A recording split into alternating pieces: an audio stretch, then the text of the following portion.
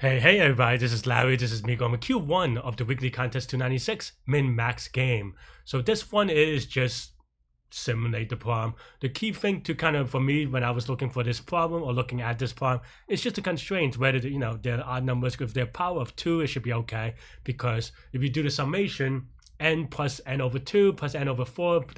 is equal to 2 times n, and if n is 1,000, then it's going to be about 2,000, so you can just simulate it.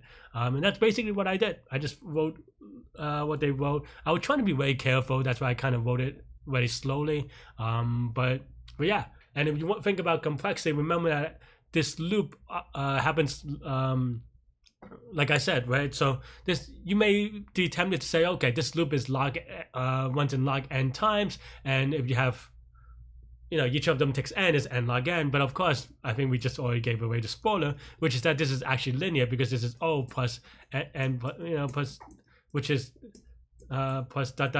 is equal to O of 2 times n, which is equal to O of n, right? So this is actually linear. Time and space even, right? Because space, if you see how we allocate the extra space, but that's going to be at most double the space, right? If you want proof for this problem, just check it out. But yeah, that's all I have for this problem. You can see me solve it live in the contest now.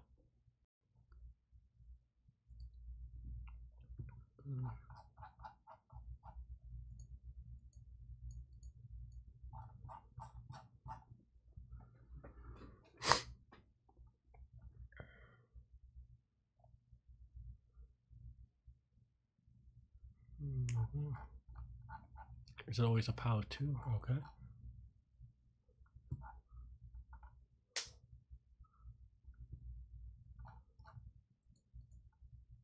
Oh, it's min-max. Okay. I was going to just return the max. Okay, still could simulate. Okay.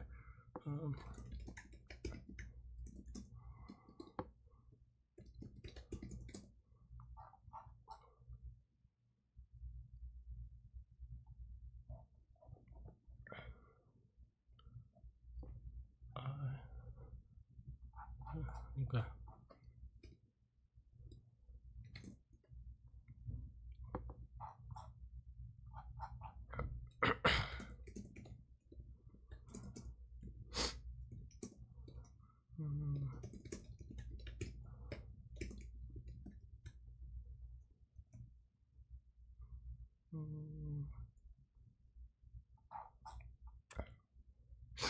What does I mean?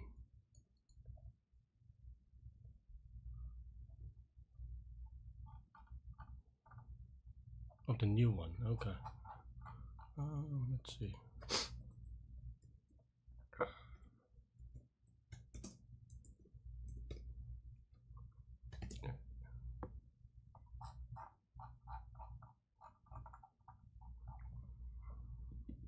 Okay.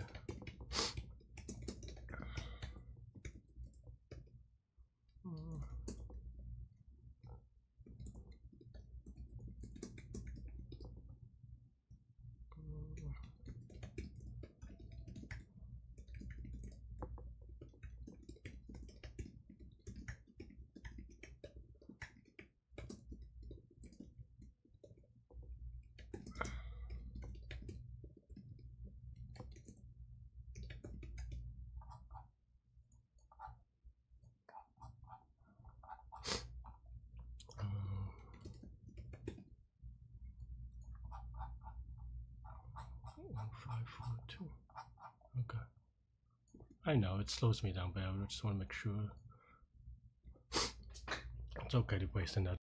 Yeah, thanks for watching. Hit the like button, hit the subscribe button, join me on Discord. Let me know what you think about today's contest, these problems. Kind of did okay, but yeah. I'll see you later. Take care and goodbye.